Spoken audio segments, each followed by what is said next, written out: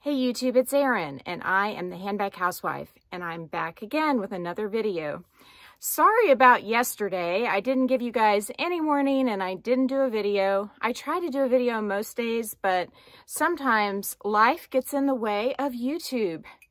Crazy, isn't it? I don't know if you remember this, but I got this mug from when we went down to Tennessee this past summer to the Smoky Mountains. And as you can see, there is a bear there. I think it is super cute. And I either use that one, which is sort of a purpley blue, or I use this burgundy red one that's just slightly smaller almost every day. They're just so comfortable. I don't know what it is. It has to do with, I think, how it curves in and then the lip of the coffee mug being thin. It's just so comfortable to drink out of.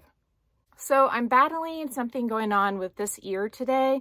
So if I sound funny, that may be why, but basically it's sort of clogged and it sort of hurts. And my husband's an ear doctor and he's looked in it and said, it's a little red, but it's not bad. And he told me just to try some Afrin for a few days and see if I can get it to open up, because it really feels like it's clogged, but in a painful sort of way. So I almost didn't do today's video, but I figured I would go ahead and just do a chit chat sort of video and we could talk about just different things. First of all, I'd like to show you my bag of the day, and that is my Alma BB in the Rose Ballerine by Louis Vuitton. This is a beautiful bag. I actually got it off Vestiaire Collective and they authenticated it, and I got it authenticated, I think, by 2 additional people. It came with all the stuff that comes with a new Louis Vuitton bag, with the exception of the box, because it does get pretty expensive to ship those boxes internationally. I think the person who sold this to me was maybe in Spain or France, but don't quote me on that. I love this little bag. I don't carry her much. She's one that I'm slightly afraid to use, primarily because of the light color along the zipper overlay and then this smooth leather right here that goes around the bottom. But I know even the canvas Alma BBs have smooth leather around the bottom, and it seems to be pretty hardy. Recently, I watched a video by Amber Ashley, and she was doing a review on her Alma BB and Damier Ebene that she's had, I think, for 3 years. And on this bottom smooth leather bit, the only scratches that she had was basically just one across the bottom that she caught her ring on. So I really should just relax and use this bag. But speaking of using a bag, let me show you what I used yesterday and what is going on. So this is my Pochette Accessories new model in Damier Ebene, and I used this yesterday to go to a University of Kansas basketball game, which they won. Woo!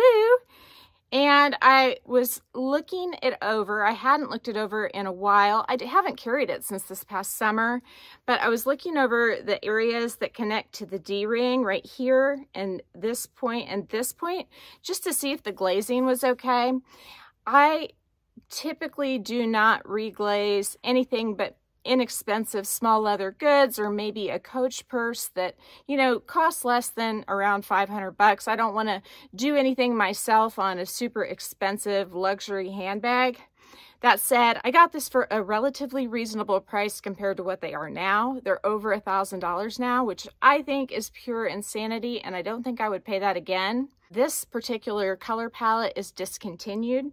I have used this bag, and there is some dissipation of the pattern just right on the corners where it is rubbed off. And with Damier Ebene, it is actually black underneath. It's nothing you can notice when you're just looking at the bag, but when you look up close, you can see just a little bit of the corner rubbing on the piping and just the very edges. So I was looking at it at the game, and I noticed that there was a small crack right here on this side. I mean, it's probably a 1/4 inch or less. And I thought, what should I do? If I send this bag in, they wouldn't be able to fix it because they don't fix cracked canvas.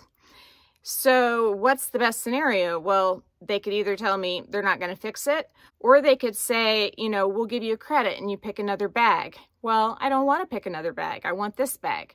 So given that, I decided that I would apply just a tiny bit of E6000 glue right here to repair the crack. And I think I have it where you pretty much can't see it. E6000 glue can be removed with tweezers. So if you ever wanted to fix something temporarily, you really wouldn't have to worry about it being noticeable that you'd worked on the bag yourself, because you could just pull the glue off. And so that's what I did. I'm trying to get it so where I have it be completely flush and it doesn't pull open when I move the tab. It's sort of in the experimental phases right now to see if the E6000 will keep this from opening it if I do a tiny bit of light twisting. And I don't want to do that yet. I did it last night and it wasn't good enough. So I did it again this morning and I'm just leaving it. I'm going to let it cure for a couple days so it can get really solidified. I mean, E6000 glue is flexible, so it won't get hard, which is why you want to use it with leather and canvas as opposed to super glue.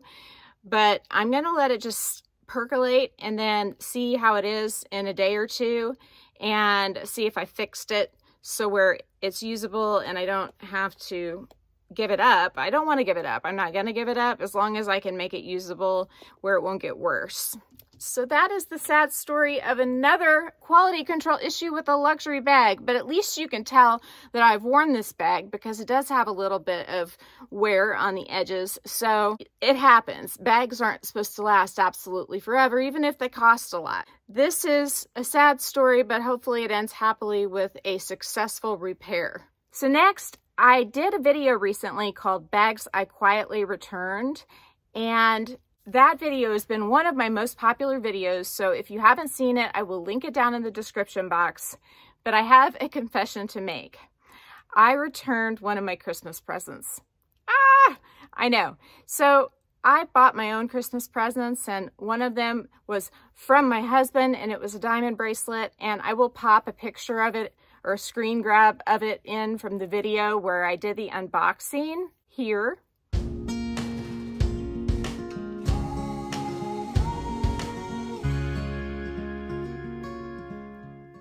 And this bracelet was very beautiful, but I tend to wear this bracelet absolutely all of the time.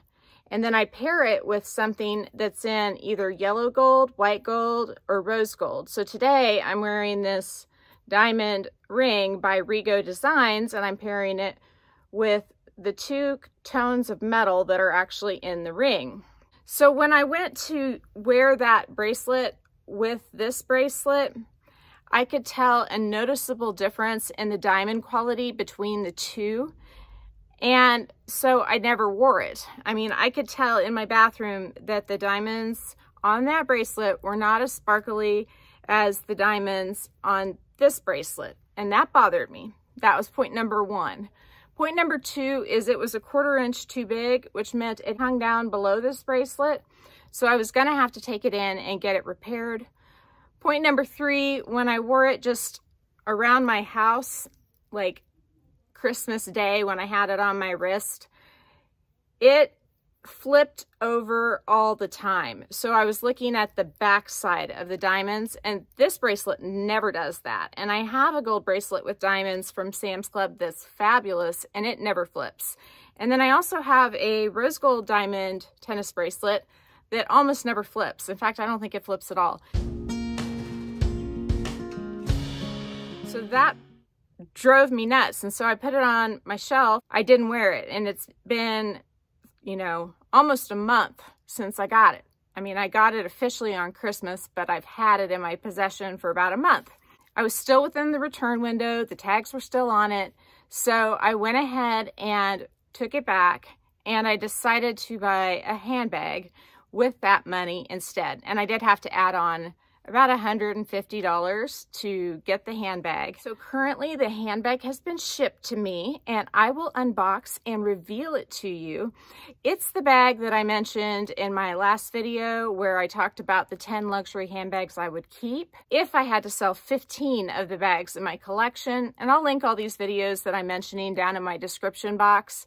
But I decided that I would just go ahead and go for that bag that I was considering. So this week coming up, I should have a Louis Vuitton unboxing Monday on Martin Luther King Day, if all goes well, unless UPS is closed, which they may be. And then I should have an additional unboxing of a piece of jewelry that I got from Morgan Jonathan. I thought that he was going to send me a whole package of things to show you, and he is, but in the interest of time, he went ahead and sent out the earrings that I purchased from him earlier so that I could have them sooner, since that's something I'm going to wear. And so I will unbox those with you. And then I have the Gucci unboxing that happened as a result of the return. So that's what I have going on. And one more thing, I got this gorgeous sweater. It's like I should try it on for you, but I'm not dressed to try it on. Maybe I can try it on next time. But the material on this sweater is amazing. It is so like, it's almost like sateen sweater. I mean, it's not shiny or anything, but it just feels so good and slips over your body. And it has these really cool buttons on it. You see there? I think they're actually metal. Sometimes the buttons on these sweaters that are from H&M or Express may be plastic, but I think these are metal. And this retailed at Express for $118, and I think I got it for around $40.